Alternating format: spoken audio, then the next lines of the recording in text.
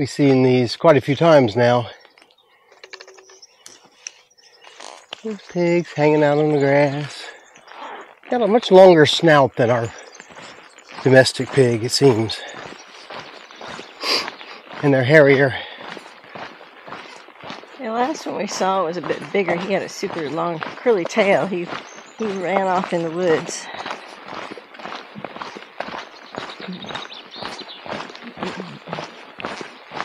Just chilling. I don't see any tags in here. I wonder if they're feral. Wild pigs. Could be.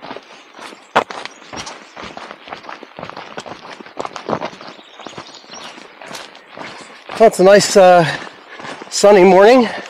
We got Mr. and Mrs. Longshadow and Colonel Longshadow.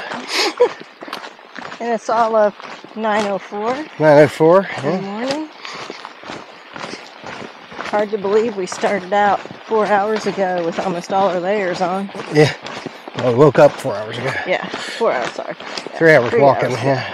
Yeah. And still, yeah. Now we're down to shorts and t-shirts, pretty much.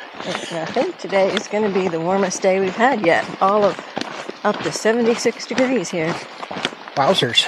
I know, crazy. And the sun is intense. Yes, it is. Sunscreen is our friend. Yay! Been walking along this road, and we will continue to walk along this road the entire time. Sort of a sometimes paved, sometimes dirt, sometimes stone type of pathway. Reminds me very much of Camino, except for it's about 3 times too wide. Pig paths on the dirt back there. Yeah.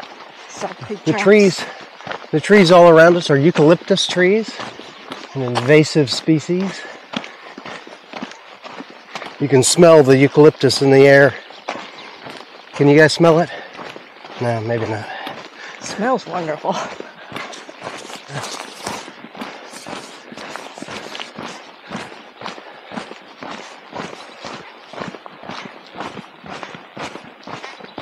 Then sort of ups and downs, lots of little hills coming down off of the, I guess, the tail end of the Sierra Morena range. Today is predominantly downhill, net downhill. And tomorrow is relatively flat. So that'll be something we have not experienced yet at all. I don't think we've had a mostly flat day. There will be several of them. They get kind of boring after a while, but They do prepare you physically in their own way. Yep, you get a good pace going and you can keep it up. And not as much of an aerobic challenge, but you end up doing longer distance on those days.